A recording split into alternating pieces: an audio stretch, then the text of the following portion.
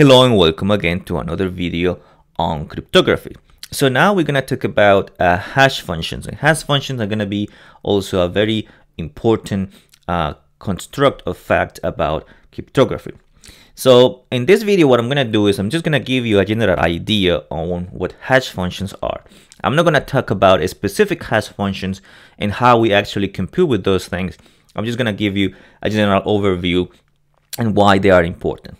So let's talk about what a hash function is. So a hash function is a map, or is, just think about it this way: you give it an input and you get an output that transforms data of arbitrary size into a fixed size.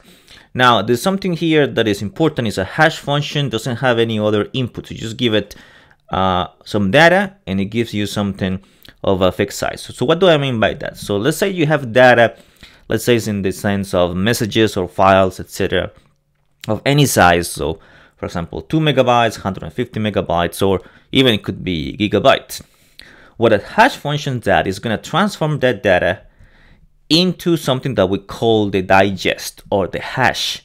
The hash is a fixed size. So for example, in this particular picture that I'm putting over there, it's just 160 bits. So it takes any size of 200, 150 megabytes, or any size 2 gigabytes, and all of those will become 160 bits, and that's gonna be like a hash or a digest. So think about it as a hash function as a fingerprint of whatever data you are trying to encode. Now, so let's look at a particular example. Let's say the data is this phrase that I have here. It's called "pack my box with 5 dozen liquor jugs."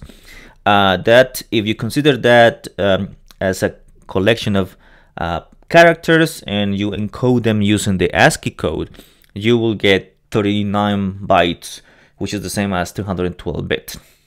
So if I want to apply a hash function to it, I'm going to transform it into a fixed size, and what you can see over there is it was transformed into 160 bits.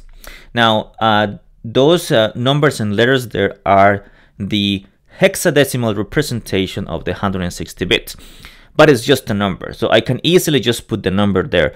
The only reason I didn't put it in decimal is because it's gonna take a longer space to put it there. So that's why I chose the hexadecimal. It's a little bit easier to put it there. So even though I have 39 bytes, I can transform that into 160 bits, which is like kind of like the fingerprint of that particular message that you see there.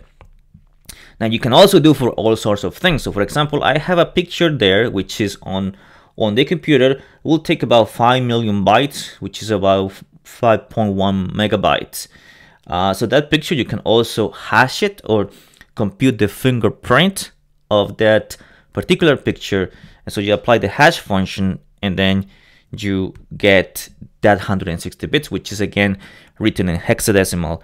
The only reason for that again is because I want to put it in a shorted form. Now, when I say the hash function, I don't really mean there is only one hash function. There are many types of hash functions that will do this for you. Some of them will give you 160 bits, some others will give you 128 bits, and some others will go up to 112 bits.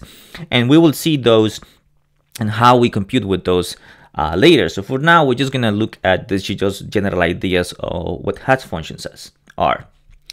So as I mentioned earlier, just think as a hash function that can be viewed as a fingerprint of the message or also the file that you're trying to hash. And that hash or that fingerprint is thought as a unique representation of that message. Now, you might wonder, why are hash functions important? Why do we care about computing or making a file which is very big, or a message or whatever, into something that is smaller? So there are a few applications of that. The first one is the digital signatures. As you remember, if you watch the videos on digital signature, the last one that was the digital signature algorithm needed the use of a hash function, and that's why that's important. And hash functions are widely used in digital signatures. They are also used in message authentication codes, or MACs, what they're also called like that, which is another way to make sure that the person who sends that file or that message is actually the person who is sending it. So it's another way, kind of like the digital signature, but it's not really a digital signature.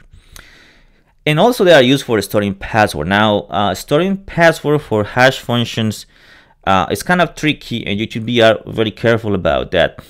But we'll talk about that later. So these are used for these cryptographic applications and more than that. Now, one thing I want to discuss before I actually finish the video is how do you gonna use this hash function for digital signatures. So the basic protocol. So again, the same situation we have always.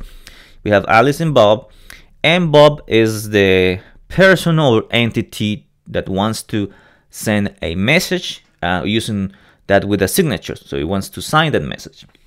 So let's suppose that we have the same situation that we had before. We have a public key which is known to everyone. So now Alice knows that and everyone knows that. So suppose that public key is published in some server or your web page or wherever.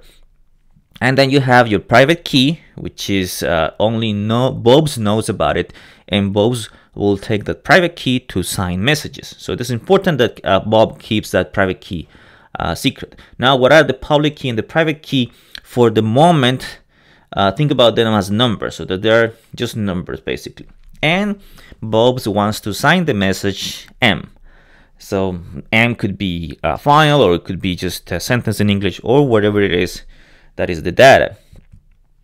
Now what Bob is going to do before he actually goes into the process of just signing that message, he is going to apply a hash function to that message. That's what I mean by H of M. So I compute the hash of that message, which is going to give me a fingerprint of, let's say, 160 bits. It doesn't have to be 160 bits, but let's just, for the example, let's say that's 160 bits.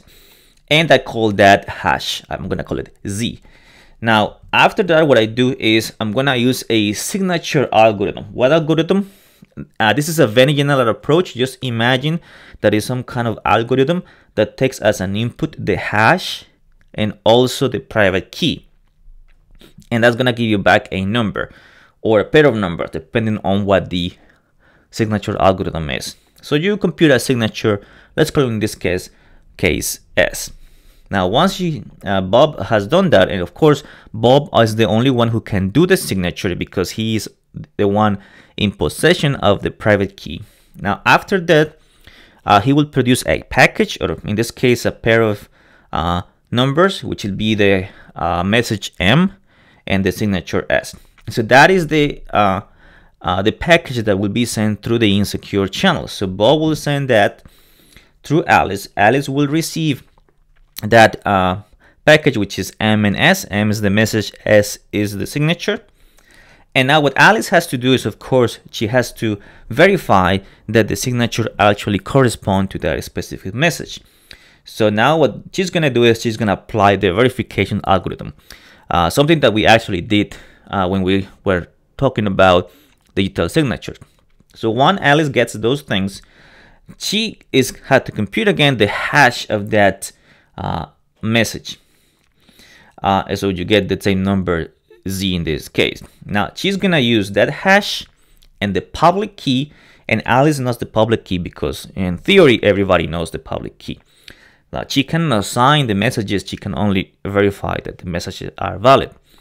And the verification algorithm gives you true or false. True if the signature is valid, and false if the signature is not valid. So as you can see, this is a basic protocol. For now, it's a very abstract thing because I didn't describe what the signature algorithm does. I didn't say what the verification algorithm is, and I didn't even say what the public key and the private key are. So this is a very general thing. I wanted to do this because I want to give you some application that hash functions are actually usable.